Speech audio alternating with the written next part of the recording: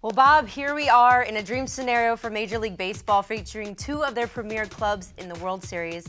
And if you can, for us, just set the stage for what we should expect to see, not only from the stars on the field, but off as well. I'm sure the stands are going to be filled with high-profile names. Yeah, you're absolutely right. This is epic for Major League Baseball. First time since 1981. The two biggest markets going to each other. All those superstars, whether Shohei Ohtani and the Aaron Judge, Juan Soto, Mookie Betts, you name it. The stars will be out. When we last game in Dodger Stadium, we had Magic Johnson there, Michael Cooper, Jamie Foxx, and I'm sure New York's going to be crazy too. So this is what baseball's wanted. It's what TV wants. All the advertisers, everything else.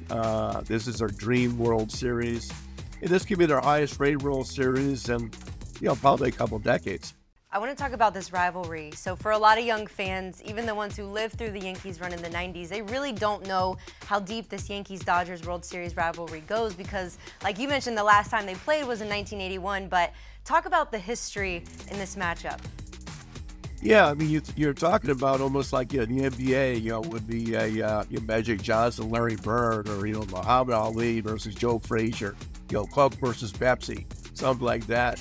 But yeah, I mean, back in the days, it was, Reggie Jackson and Goose Gossage, against, Steve Garvey and Ron Say.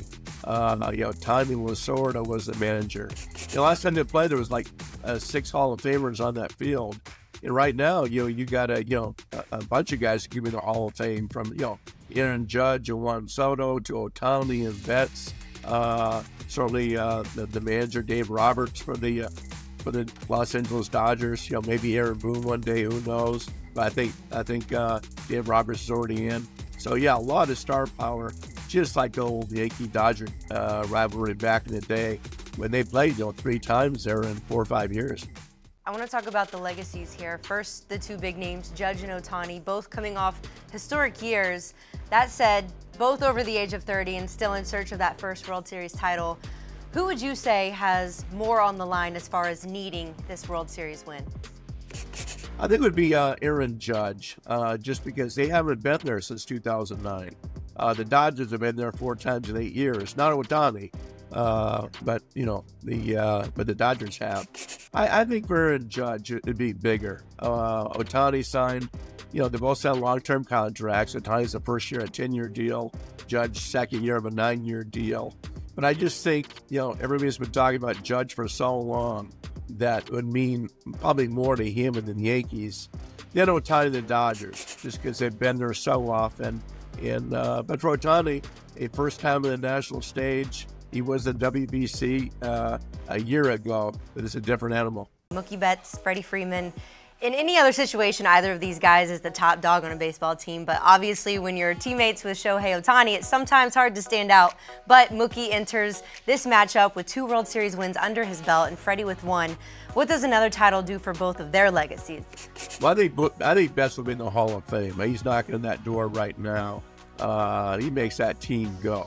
So we'll see about Freddie. Freeman. He still has to have a number of good years to do so. Struggle in the NLDS and the NLCS just because of that bad ankle. So hopefully for him, those 4 days will help him get right. So, both those guys are so instrumental with the team, but particularly Mookie Betts. He can play a number of different positions. I think he's the leader of that clubhouse. So I think Mookie Betts back in the big stage is great for baseball. Giancarlo Stanton, as we know, he's been a force in these playoffs, but it comes on the heels of a very subpar regular season by his standards, which begs the question whether he's done enough in his career to one day be considered for the Hall of Fame. And he's inching up on 500 home runs. He's got the MVP season in 2017. Would a World Series title on top of his postseason performance improve his odds of getting into the Hall, you think? Yeah, definitely. People look at those postseason numbers when they look at the Hall of Fame. 500 home runs these days probably is enough. You'd have to do more.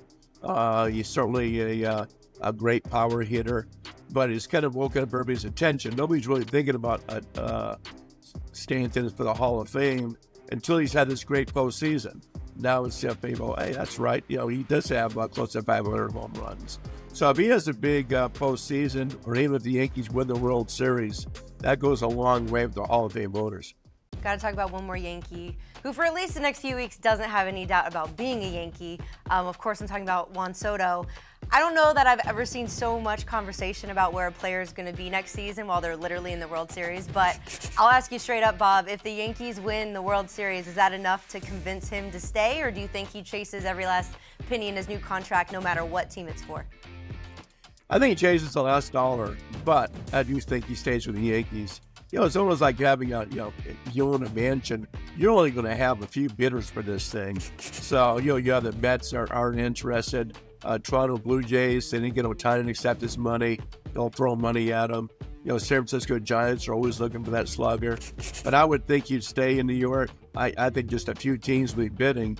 Whoever thought he would turn down $440 million from the Nationals 3 years ago, it would be a wise business decision. So he should get over 500 this time.